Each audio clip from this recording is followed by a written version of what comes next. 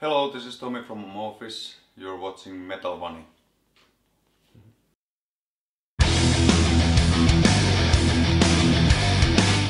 Hi, Fernando for Metal Wani. Thanks Tommy to be with us today. We are in London at the O2 Islington.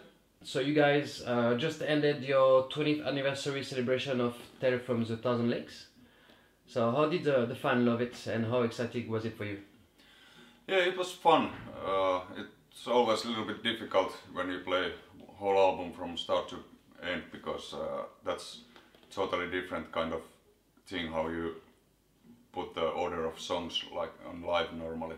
But I think it was to fans. I think they seem to like it and we like it as well. It was nice nostalgic trip, as you can call it. But of course there was some people who came to show and knew only the newer material, so they were a little bit like Got the day out and then you fan, yeah. Like, yeah, what's this? But it was fun.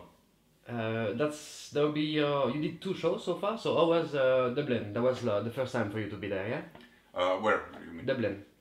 Dublin. Yeah, this was very nice. We didn't know what to expect. Never visit there either. So it was beautiful city and nice atmosphere and great gig. So you are touring on your latest album, Under the Red Cloud. This is now your 12th album and 26 years on the road. And you still came around with another high quality release 2 years after the Furious Longing and Sinister Milestone Circle. So how does it feel first and how did the fan enjoy that live? I think we're very satisfied with the album and it feels good to play every song from that album on live, so which we naturally can't, but I could imagine to play whatever songs from there. So I think it's like easy live songs to us, like good tempo and stuff, and I think fans seem to like the new stuff very much, and of course that's our thing. We always want to look forward instead of looking backwards, so we don't want to just tour with the old stuff. We want to still are trying to do the best record. Yeah, basically with the production, so I feel it's a bit cleaner and lighter than the latest opus, and songwriting become more melodic and folkloristic as well. So would you agree with that? Maybe. I think to us it's always the same kind of project when we start to look with new songs, but always we have to drop like half of them because there is so many songs when we start to choose. But this time we let Jens, the producer, choose which songs will be on actual album, so that might affect as well to final result. But yeah, I think Jens did very good job, and this was first time actually we had a producer who was with a process like already when we were practicing the songs, not just in the studio. So he wanted to raise tempo for a few songs and stuff like that. Small things, but good results. Yeah. You have some big names guests on your album, like Chrigel, Martin Lopez or Aleah as well. So how was your experience and what quality did that bring into the album?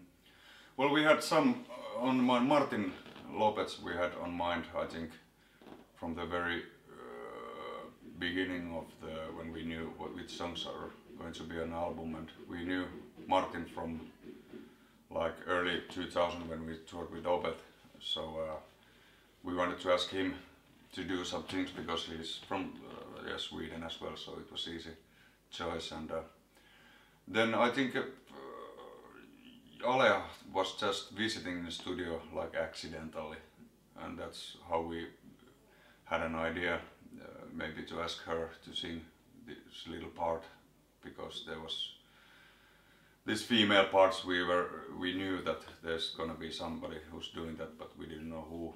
We were thinking to ask like Cardigans singer or something, but well, we didn't. And I think it was Jens' idea to use the fluid things, and that was good decision as well. Yeah. But we didn't meet them like in a studio, they did it in separate sessions. Okay. I think Tommy been working maybe in his growl as well. I think Under the Red Cloud is one of the albums with the most growling part of it, which are just amazing really. But I guess he's been working a bit on that as well, or?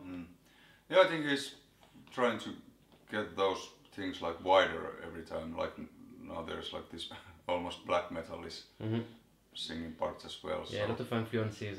Yeah. Very a lot of influences. Yeah, and I think it was Jens wanted us.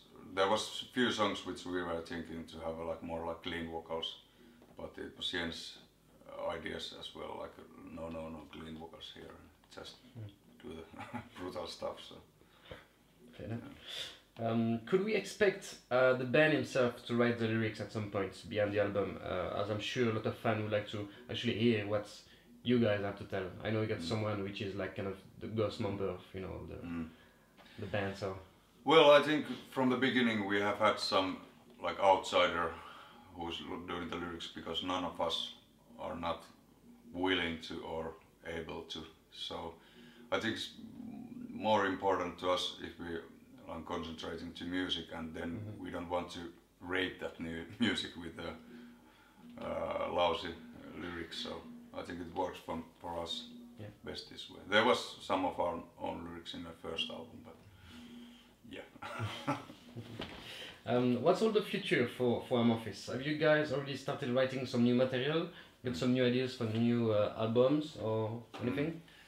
Well, definitely there's gonna be next album, but we haven't focused, like haven't talked about it yet at all actually. I think it comes like after 1 year when the tours of this new album are over, we start to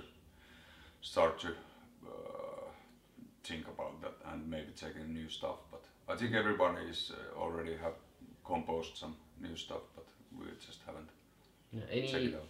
Live DVDs, perhaps, maybe? I don't know. We'll see. There will be one like special show in Finland. I cannot talk about it too much yet, but if we could maybe put that to DVD, that would be nice. We'll see. To conclude, do you have anything you would like to say to your diehard and your new fans, perhaps? Well, we are grateful to our loyal, long-time fans, of course, and it's great to see that we also have new fans still after like 26 years. So thanks for the support. Thank you very much for your time. Yep. Cheers. All right.